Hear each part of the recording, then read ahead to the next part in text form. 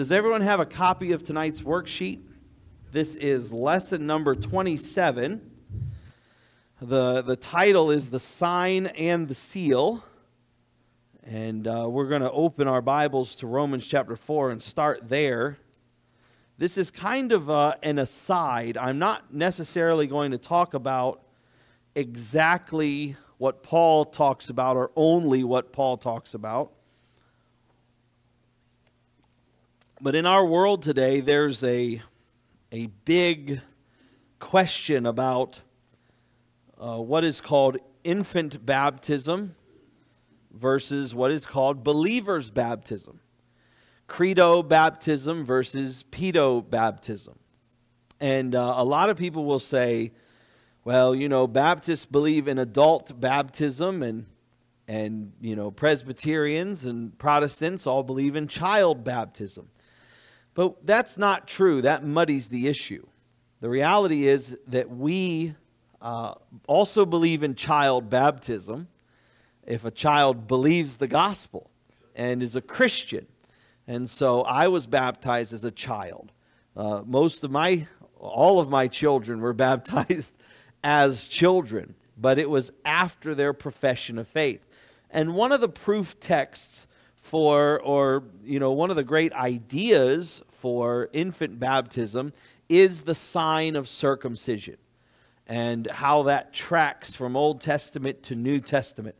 And there's a case to be made for it, but I think it's the wrong case. Okay, so the people who make the case, they're not insane. They have reasons for believing what they believe, but they're wrong. And so I don't mind pointing that out because I think that the weight of the Scripture is behind believers' baptism. So I'll throw that out at the outset. That's kind of where we're going to go from this verse, though we are going to look at what Paul has to say.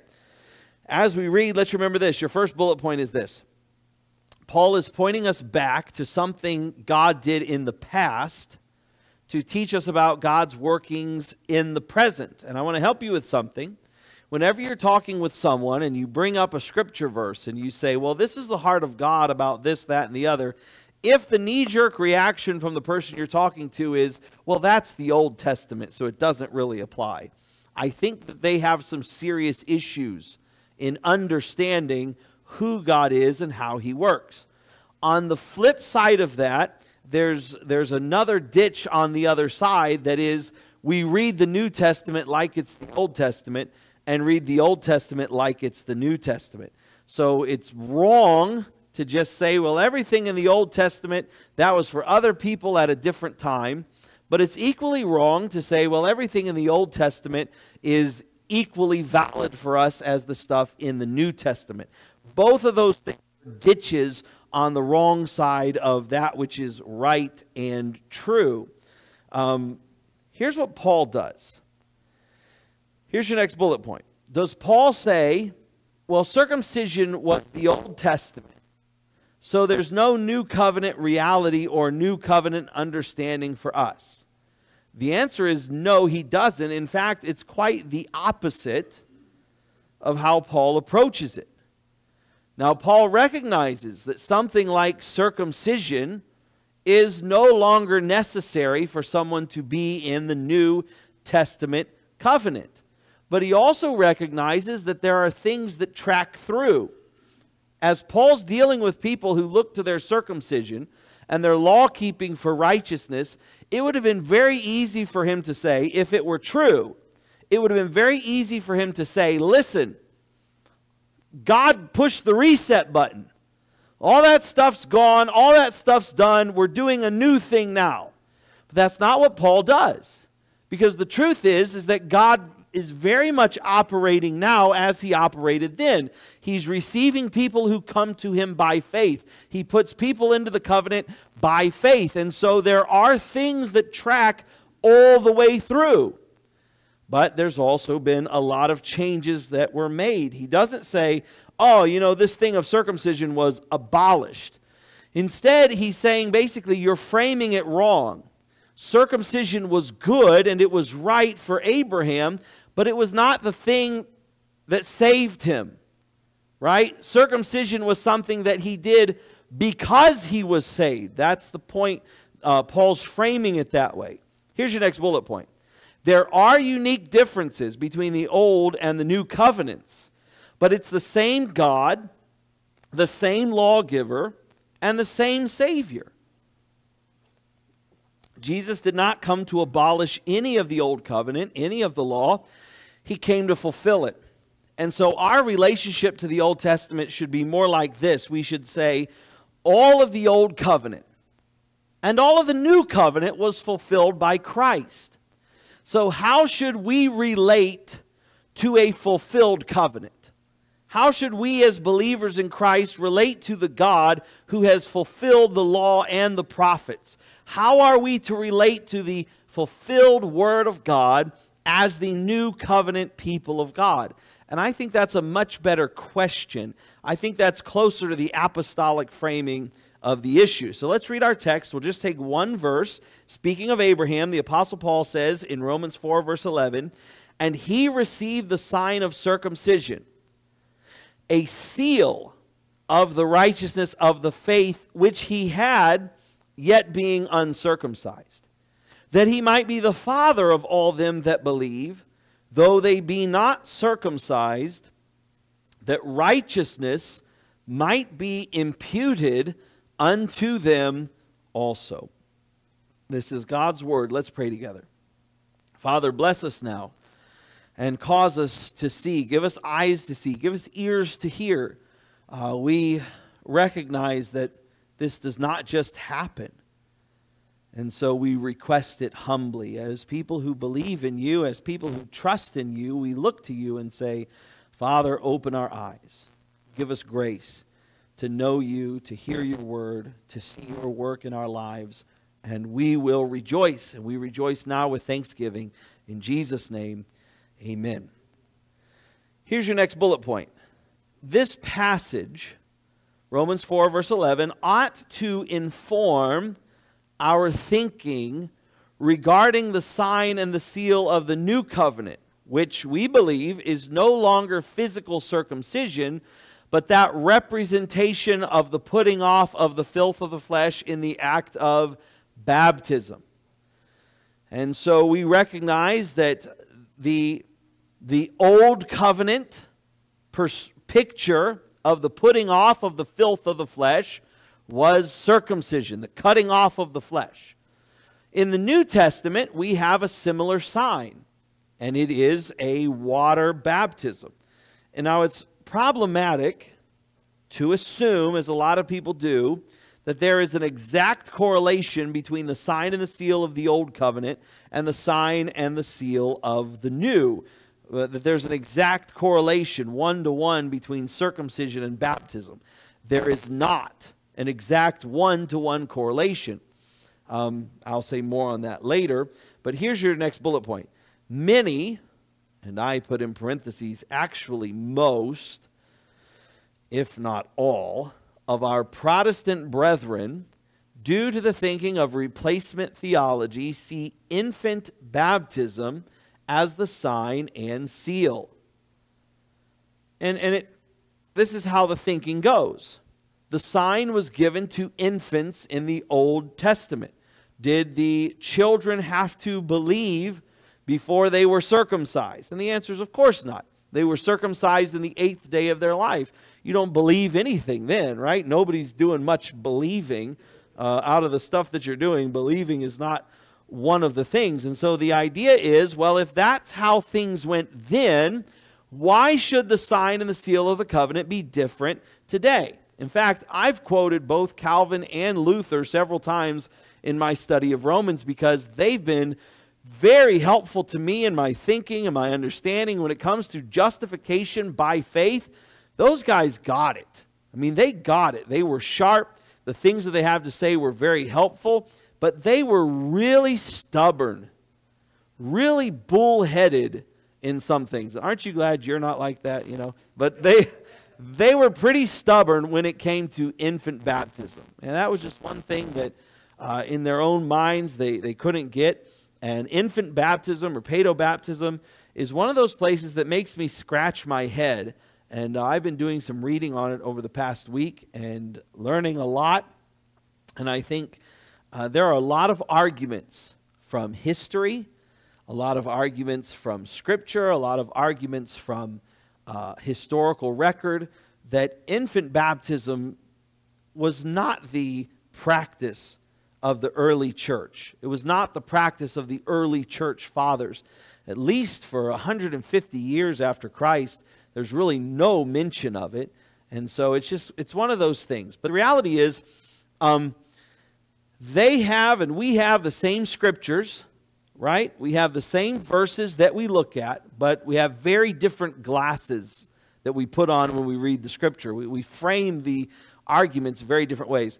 Richard Jewell has been really, or Paul King Jewett has been really helpful to me. And in one of his books, he has this. It's actually one of the first paragraphs in his book. I've given it to you. The subject of infant baptism is one about which it is easier to write voluminously than significantly.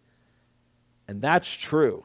So I thought you might enjoy that. But here's what he says. In the Institutes of the Christian Religion, John Calvin allotted 20 pages to the discussion of baptism in general, followed by 38 pages defending infant baptism in particular as, quote, perfectly consistent with the institution of Christ and the nature of the sign, end quote. How often his example has been imitated. As a result, the centuries have been flooded with books and the world with words on both sides of the question. Just to read this literature is a great chore, and much of it deserves to molder in oblivion. Yet theologians of the first rank have wrestled with the problem, and if their thoughts are not always edifying, they are nonetheless worthy of consideration. And so it's just interesting how much there is written on this. Just to give you an idea, look at the title of the book. Infant Baptism in the Covenant of Grace, an appraisal of the argument that as infants were once circumcised, so they should now be baptized. That's the title.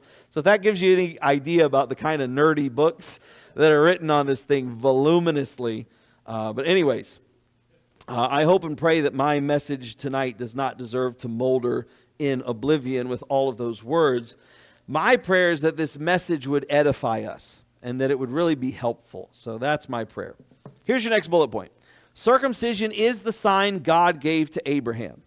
It was a signal of his faith. We say sign, the idea is signal, but it was still given to all of his physical children on the 8th day of their life outside the womb according to the will of God. If you want to flip over to Genesis 17, just for sake of space, I didn't put a lot of these verses in your notes, so we can flip over there. But no one who was part of the family, born into the family covenant of Israel, practiced believers' circumcision. Abraham practiced believers' circumcision after he believed, right? And others who came from other nations and other peoples who came to Israel, they would practice it. But if your children were born in your household, in a believing Jewish household, they would be circumcised as infants. Here's what the scripture says, Genesis 17, verses 1 through 14. And when Abram was 90 years old and 9, the Lord appeared to Abram and said unto him, I am the Almighty God, walk before me and be thou perfect. And I will make my covenant between me and thee, and will multiply thee exceedingly. And Abram fell on his face, and God talked with him, saying, As for me, behold, my covenant is with thee, and thou shalt be a father of many nations. Neither shall thy name any more be called Abram, but thy name shall be Abraham. For a father of many nations have I made thee, and I will make thee exceeding fruitful. I will make nations of thee, and kings shall come out of thee. And I will establish my covenant between me and thee and thy seed after thee and their generations for an everlasting covenant, to be a God unto thee and to thy seed after thee. And I will give unto thee and to thy seed after thee the land wherein thou art a stranger, all the land of Canaan, for an everlasting possession. And I will be their God. And God said unto Abraham, Thou shalt keep my covenant, therefore, thou and thy seed after thee and their generations. This is my covenant which ye shall keep between me and you and thy seed after thee. This is my covenant. Every man child among you shall be circumcised, and ye shall circumcise the flesh of your foreskin, and it shall be a token of the covenant betwixt me and you. And he that is 8 days old shall be circumcised among you, every man child in your generations. He that is born in the house or bought with money of any stranger, which is not of thy seed, he that is born in thy house, and he that is bought with thy money, must needs be circumcised. And my covenant shall be in your flesh for an everlasting covenant. And the uncircumcised man-child, whose flesh of his foreskin is not circumcised, that soul shall be cut off from his people. He hath broken my covenant. So this particular act was a lifelong token of belonging to the God of Abraham, and it was performed on all the males. Also, it's given to all who claim to trust in the covenant-making God of Israel. So, for example, you're a Philistine, and you say, I don't want to worship the gods of the Philistines anymore. I want to move into Israel and worship Jehovah. Okay, you have to take the signal that you are a true believer, and that signal would be the act of circumcision. So if someone comes along and says, listen, I don't want to receive this sign. Well, obviously you don't belong here, and so you'll be cut off from the covenant. You'll be cut off from the familial portion of the covenant. So here's your next bullet point. Anyone who refused this token or signal of the covenant God made with his people would be cast out and told that they had no part with the people of God. So God made a covenant, but obviously this person wants nothing to do with it, so they have to be cast out. And the interesting thing is about this covenant, one of the ways that it differs from baptism is that it pointed to the reality of a coming Messiah. That is God born of human flesh. And so this idea was that through Abraham's line, and we'll see it in our lesson next week, getting into verses 12 through 17, that this line that God has made through Abraham is going to produce or sire the Messiah. Here's your bullet point.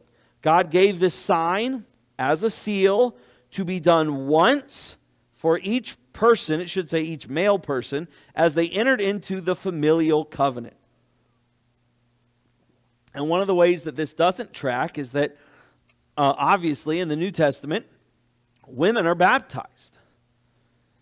We find women, when they trust Christ, they're baptized. And so right off the bat, it's easy to say, well, there can't be a one-to-one similarity from circumcision right into baptism. But it was of perpetual validity. Now, God gave them also a meal. So there's a sign and a seal, but there's also a meal. That's the Passover. And in the New Testament church, we have a signal of our faith that is done once at our conversion, and that is baptism. And then we have a meal that we partake of on a regular basis to remember not our exodus from Egypt, but the death of our Lord Jesus Christ, his broken body and his shed blood. And circumcision was a token. It was different from the Passover, but it was a token of the fact that God had called them to himself to make them a peculiar people, his own particular people. It was a signal that they belonged to him. Now, here's your next bullet point. The church has a similar token that does not contribute to salvation in any way.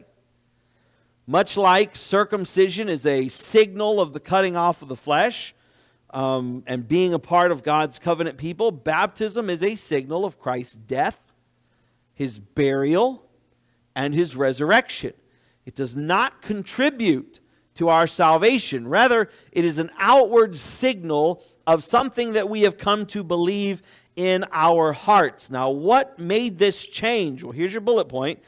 This change came about through Christ's fulfillment of the law. After Christ came, there is no more coming Messiah. The line of Abraham is no longer necessary to produce a Messiah. We don't need another baby born and laid in a manger. We don't need another virgin's womb to bring forth a child. That's happened. It's done. That signal is also done. And so now there is a new signal. And Jesus gives it to us. It's in your notes, Matthew 28, verses 18 through 20. Jesus came and spake unto them, saying, All power is given unto me in heaven and in earth. Go ye therefore and teach all nations. What's the next word? Baptizing them in the name of the Father and of the Son and of the Holy Ghost, teaching them to observe all things whatsoever I have commanded you. And lo, I am with you always, even unto the end of the world. And Matthew tacks on the end, as far as we can tell, is Matthew. He says, Amen. And we say amen as well. So, why don't all believing parents baptize their sons and their daughters? Ought we to do that? Are we to expect that to carry over from the old covenant tradition into the new covenant church? Most people say yes. This is something that makes Baptists unique. In fact, it's one of the things that makes them despised generally. One of the first things that Baptist people were called was Anabaptist, which word means rebaptizers. And Baptists said, we're not rebaptizers. We don't think the first baptism was legitimate. And so it created problems. Created problems in America, and it still could. It still very possibly could. Whereas if I were to go to a Presbyterian church and join the Presbyterian church, and they say, have you been saved? Have you been baptized? I say, yes, I've been saved. Yes, I've been baptized. They would say, well, come and join us at the Lord's table. They would accept my baptism. But if a Presbyterian came here and I said, have you been saved? Yes, I was saved. Have you been baptized by immersion since you were saved? And they say, well, I was baptized as an infant. I was born, I was baptized, and I grew up in a Christian home. I came to faith when I was 9 years old, and I'm a Christian. We would not accept his baptism. We would say, well, sir, you need to be baptized as a token of your faith. And I know a lot of people find that hard. They find that hard. It's like beyond the pale. And maybe I'm wrong for this, but we see it in the Scripture. We see this as the pattern and the teaching of the New Testament rather clearly. All right, so here's what we have. Big point.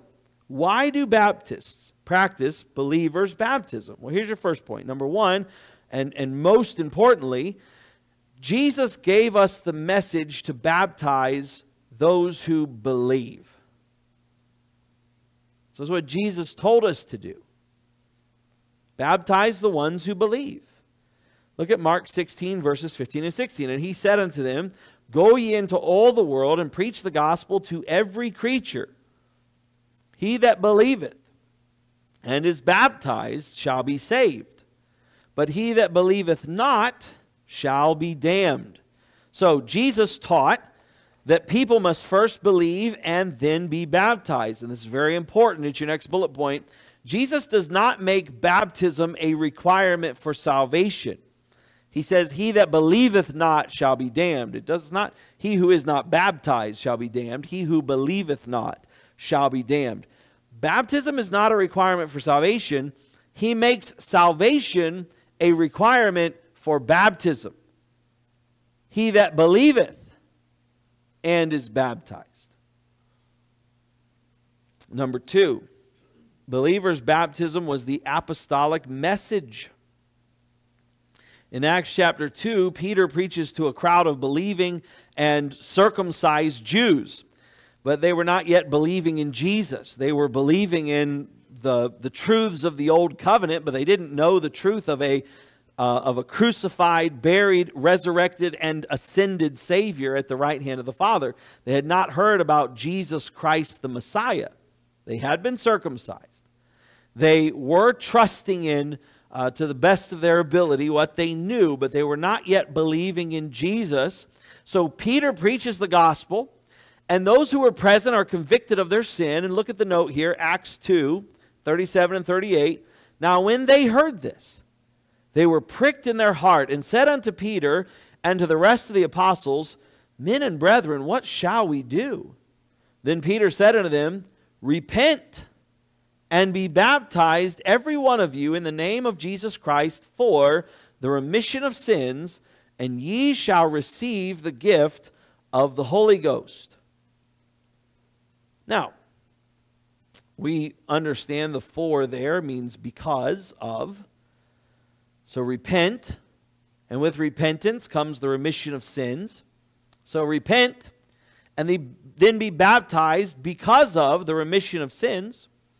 And look at what a Paedo-Baptist who would read this, let me put it this way. A Paedo-Baptist who still believes in justification by faith alone, who looks at baptism as the old covenant believers would have looked at circumcision. That is, it does not save you. It makes you part of the visible covenantal family. That is, it puts you in the church, but it doesn't get you to heaven. You have to come to believe in Christ in order to go to heaven. They would make the argument that this is how any missionary to a pagan land would operate. So if I go to a pagan land, and a Presbyterian goes to a pagan land, the first generation is going to look the same. We're all going to preach, repent, and then be baptized. Trust Christ, and then be baptized. It's the second generation where it would change, because they would say, be baptized and have your children baptized in order to be a part of the covenant community in the church. But this is not the apostolic message. And here's the thing. I cannot make the argument that no children were baptized in the early church, because I would be arguing from a place of silence. The scripture never says no children were baptized, right? No children were baptized in the making of this covenant, right? It doesn't say that. But the silence is almost deafening over the fact that we're never given any instruction to. Here's your bullet point. Peter does not say repent, be baptized, and baptize your children. He doesn't say that. In fact, we could make the argument, well, here he is in Jerusalem, and in Jerusalem, they would have known. You receive the sign, then you go home and you give it to your kids. Okay, make that argument. But then what about when they were in pagan lands? Did they ever teach that? Did they ever educate someone to give this sign of baptism to their children? Was it ever something that was done? There's one really big proof text that I will bring out in just a little bit from Acts 16, but you can look at every place where baptism was administered in the book of Acts and in all of the epistles. You can look at every place where baptism was administered. It is always specifically believing adults, and there is never any clear statement that it was infants, or that the apostles even hinted that it should have been. And you would think if it was such a big deal, something would have been said about it. You would just assume. But this brings us to our third point. Number 3, believers' baptism was the apostolic pattern. That is, it best fits the New Testament narrative. So let's consider this text now. Go to Acts chapter 8. And I really do have to hurry here. Circumcision was administered upon the young men of the family to prove the faith that the fathers possessed.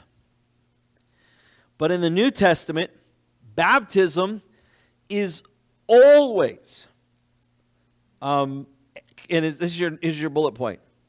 Baptism is always performed in the New Testament as a person's public confession of their faith in Christ and the righteousness they have received from Him.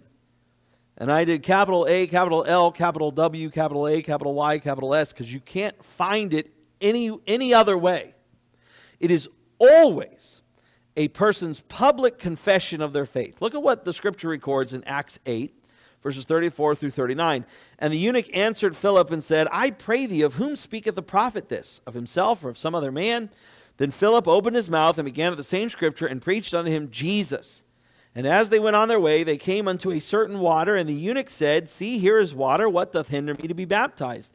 And Philip said, If thou believest with all thine heart, thou mayest. And he answered and said, I believe that Jesus Christ is the Son of God. And he commanded the chariot to stand still, and they went down both into the water, both Philip and the eunuch, and he baptized them. And when they were come up out of the water, the Spirit of the Lord caught away Philip, that the eunuch saw him no more, and he went on his way rejoicing.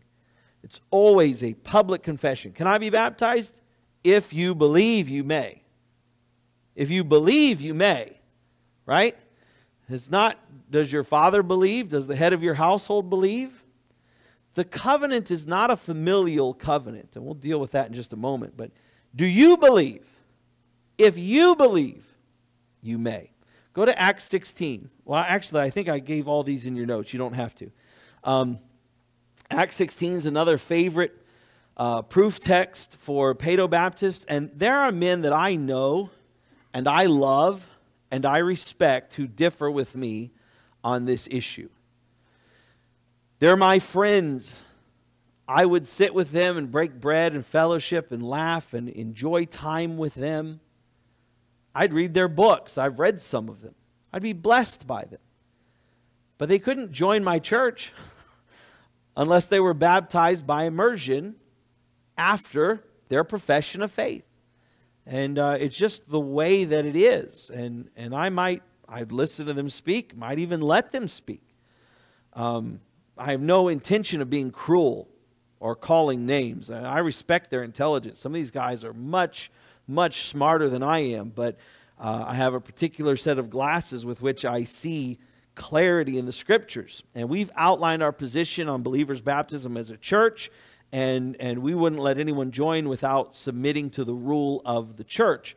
But as far as the ones I've personally engaged with, this is always the favorite proof text. Acts chapter 16, in your notes, verses 30 through 33. This is after Paul and Silas were preaching, and they sang and prayed at midnight, and the doors opened up through an earthquake in the prison, and the jailer brings them out and said, "Sirs, what must I do to be saved?" And they said, "Believe on the Lord Jesus Christ, and thou shalt be saved, and thy house." And they spake unto him the word of the Lord, and to all that were in his house. And he took them the same hour of the night, and washed their stripes, and was baptized, he and all his straightway. And here's how the line of thinking goes. Don't you see? He was baptized, and all of his house. He believed, and he was saved with all of his house. And he was baptized with all of his house. There had to be children there. Could you imagine that there aren't little infant babies there? Could you imagine a home without any little babies in it? Well, I can. Have you ever been in a home where no babies are living? But we're supposed to be shocked. Oh, a family without any little infants in it? I mean, it's very possible, right? It's very possible. But the line of thinking is, well, obviously, it's just like the old covenant sign of circumcision. The head of house believes, and he's baptized, and so everyone's given the sign and seal of baptism. But first off, we should deal with the logic issue that's glaring us in the face. Under the old covenant, the whole household was never circumcised. Just the males. Right? It was never the whole household. It was only the men. Here's your next bullet point. If everything tracks one-to-one from the old covenant sign to the new covenant sign, here's a good question. Why do paedobaptists baptize their daughters? Shouldn't it just be their sons? Shouldn't it just be the males? Shouldn't it just be the head of the household? Baptism would be for the sons and for the men, and that's how it worked in the old covenant. But the reality is, and it's kind of good I didn't have you turn there because some of you had tipped my hand already, but Acts chapter 16, 30 through 33 give this argument, and this is where the argument ends because the very next verse just destroys it. Look at what Acts 16, 34 says in your notes.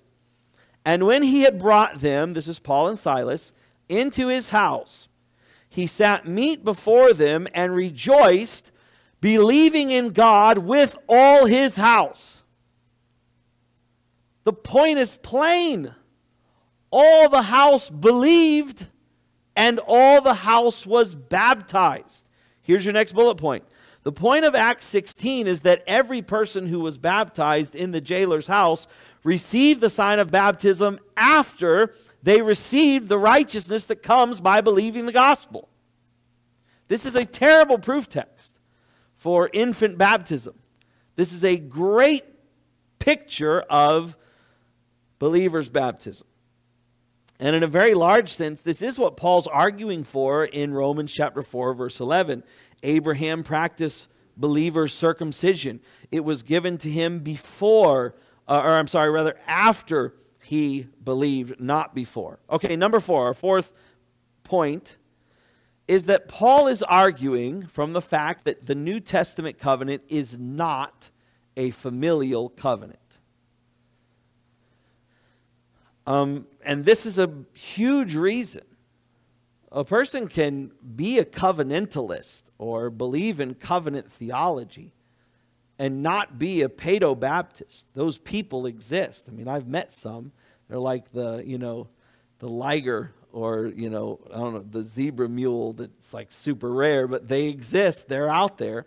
And they believe in believers' baptism. And in most every other way, they're Protestant, which is kind of interesting. But the New Testament church is not a family line. Abraham was. And the sign was administered to all of the males born in the household. But the New Covenant church is not a family line. God's church has not been built from a particular family in the earth. It's been built from saints who have been called out of every tribe and every tongue and every kindred and every people group. Here's your bullet point. God's covenant now is with His church. Baptism is a local church ordinance. It's something He has ordered His church to do. I have no authority in my home to baptize my sons or my daughters. It's something that a church does. It's something that a covenanted group of people in a local church will perform.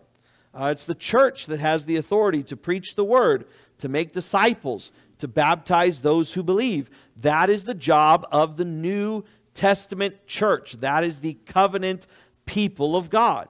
Now, I've given you in your notes, it's the first time I've ever put a meme into your notes, but I've given you a meme from a Presbyterian who shows, I'll read it to you because it's a little tough to see.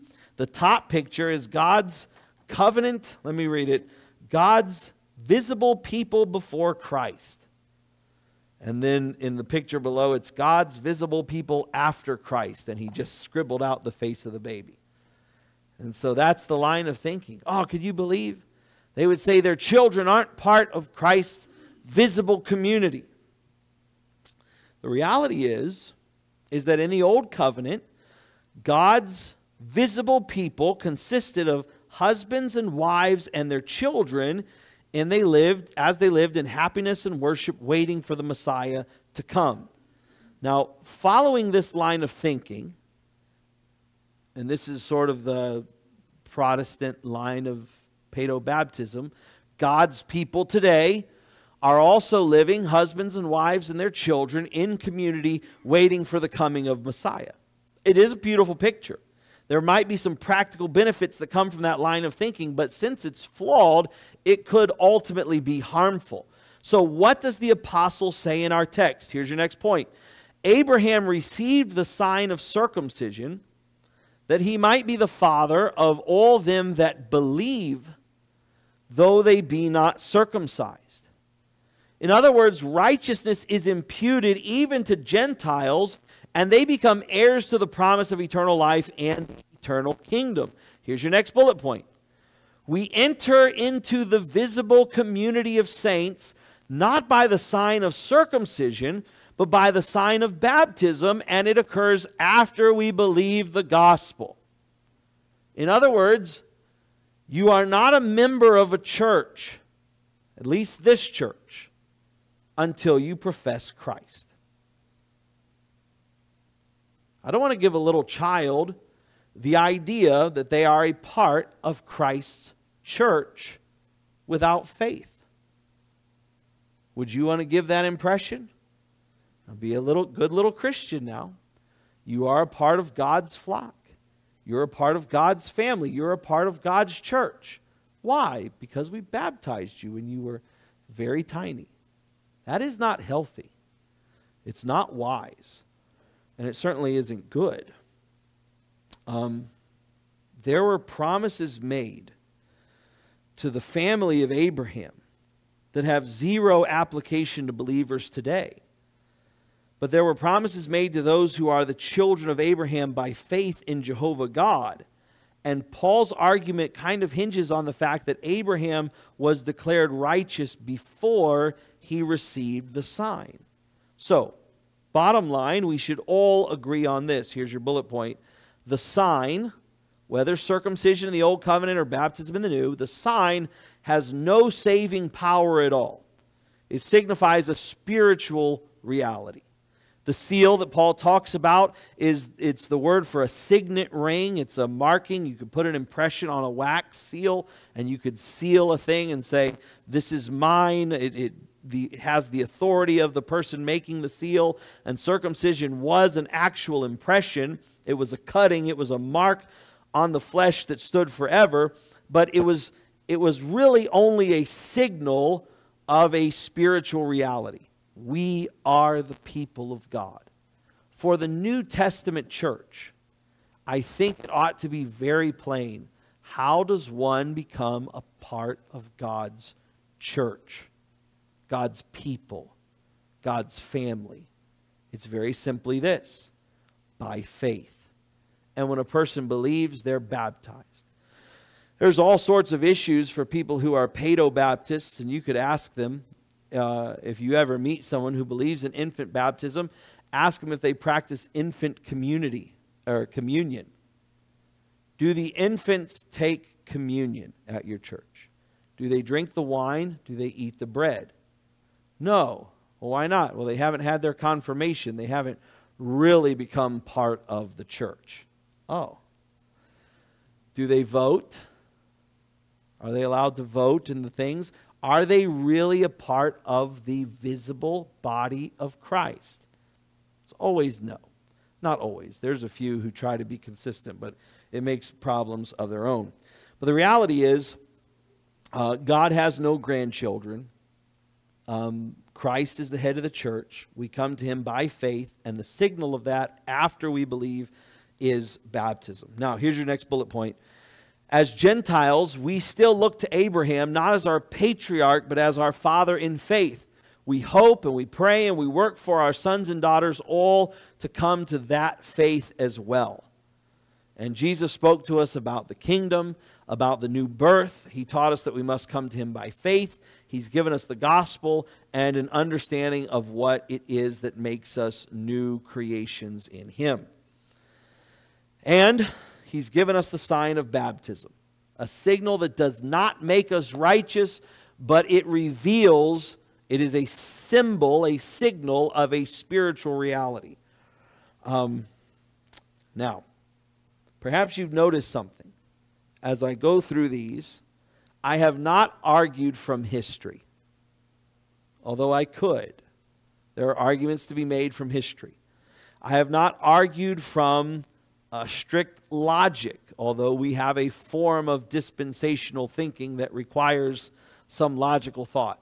I have tried to keep my arguments strictly to what does the Bible say? And when we come at it from the question, what does the Bible explicitly say? We find that it gives us great leave to practice believers' baptism. Preach the gospel, baptize those who believe. And no reason to practice infant baptism. I'll leave you with a quote from Spurgeon. He says this, quote, "If I thought it wrong to be a Baptist, I should give it up and become what I believe to be right. If we could find infant baptism in the Word of God, we would adopt it. It would help us out of a great difficulty, for it would take away from us that reproach which is attached to us, that we are odd and do not as other people do, but we have looked well through the Bible and cannot find it, and do not believe it is there. Nor do we believe that others can find infant baptism in the Scriptures unless they themselves first put it there." End quote. Let's pray together. Father, we thank you for your word, and we thank you for the scripture. And we thank you for this little detour just to explore why we believe in believers' baptism, why we practice believers' baptism. Lord, we ask that you would give us more folks who believe. We pray that the waters of baptism would be stirred as an evidence of you working among us. Lord, draw people to yourself. Give us courage and boldness to preach the word. And I ask that you would help us to make a difference. Bless us as we go, and we thank you in Jesus' name. Amen.